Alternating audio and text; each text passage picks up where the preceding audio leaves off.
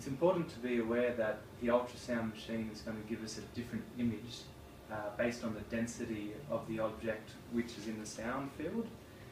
So, as part of this, we need to know that there are certain artifacts which are going to show up depending on what we're looking at.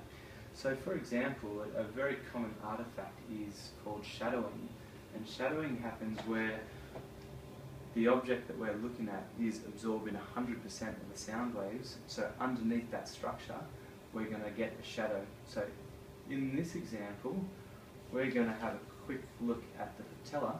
So this is the surface of the patella, and everything underneath that is being shadowed by the hard bony structure.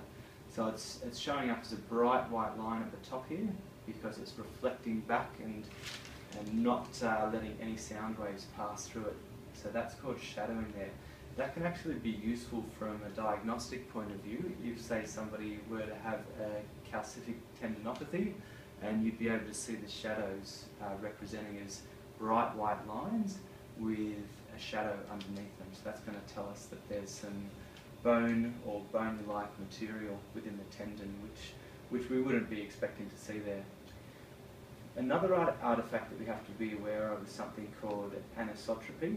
So anisotropy basically refers to when the ultrasound waves are passing through a structure which is not perpendicular to the sound wave. So here we can see the patellar tendon, and we see the nice fibrillar pattern here.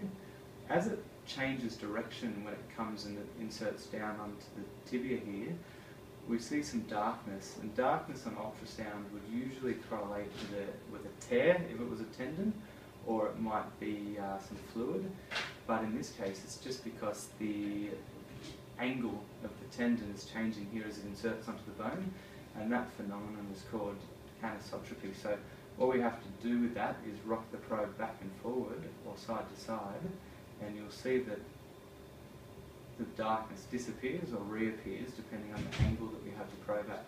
So that's called anisotropy, and it can lead to confusion or misdiagnosing an area which is just not lined up properly as a tear or some fluid. Okay.